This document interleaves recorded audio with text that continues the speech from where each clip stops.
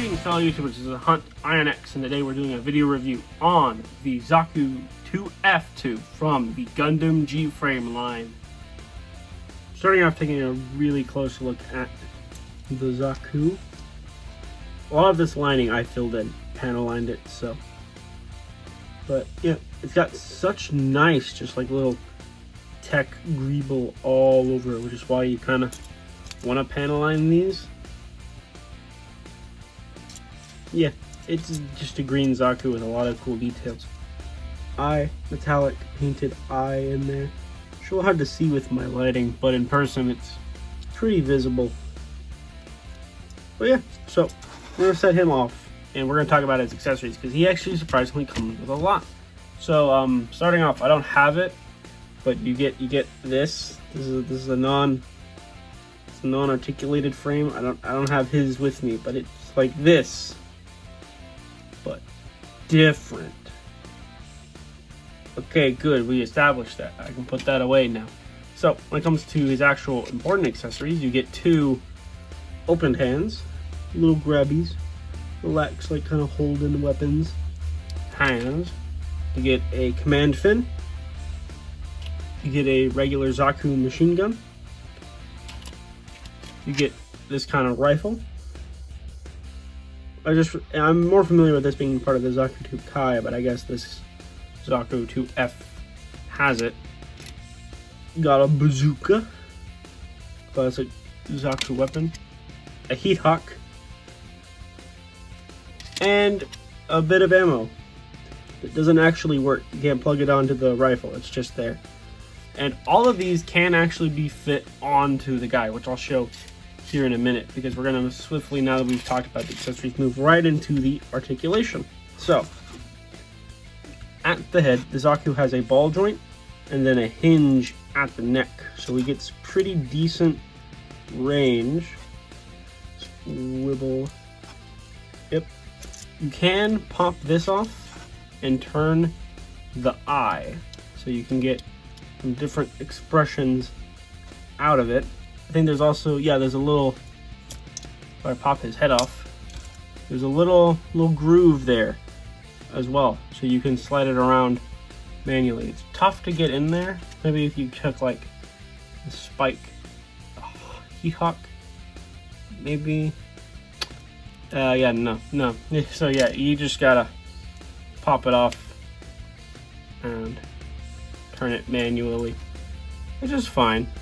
And that gives you a better look at that metallic painted eye, which is really nice. So pop that back on. At the shoulders, it's a ball joint and then a butterfly hinge joint system.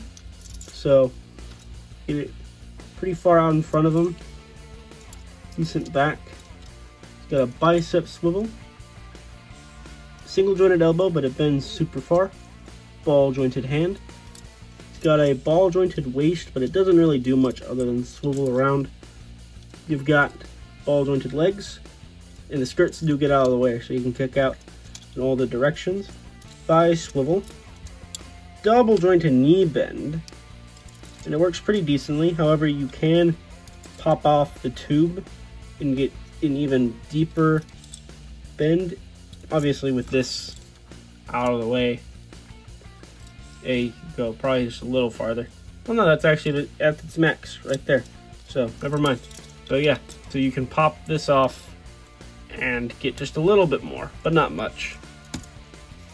And then at the ankles, you got a ball joint that goes down in there at an angle, so you can get some really far back and some really deep ankle pivots. So, and of course, there's also a swivel joint up in there, so you can swivel it around. So yeah, not bad. In fact, it's actually probably way more articulated than a standard high grade. So, and it's a little smaller, but you could kind of fudge it.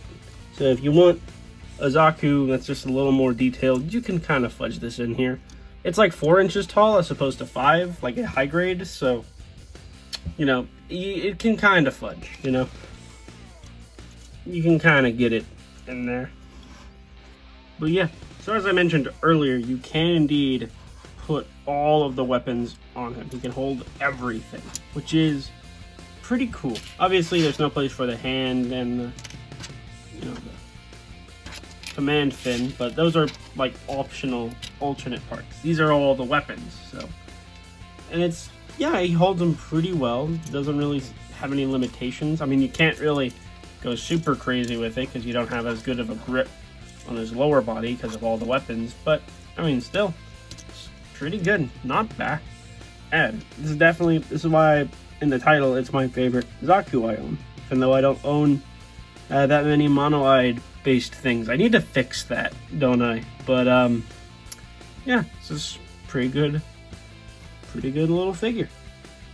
And now for size comparison, here he is next to another G frame with the Blitz Gundam and a high grade with the Goof Crimson from the Build Battle Log. You can see, yeah, like I said, he's a little short to a high grade, but you can kind of fudge that if you want to like put him in the distance or something. You could make that work.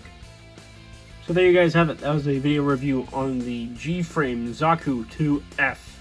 This is a pretty cool figure. It's a nice little G-frame, and it's probably my favorite Zaku I own. Just the aesthetic and all the accessories. It's just an overall, it's a one and done package. You know, if you only wanted one Zaku, which I don't know why I would say that. Currently kind of my only one, but it's good. It's a good thing. I really like it. It's a really good figure. Comes with plenty of accessories. It's really nice to pose, and it looks sleek.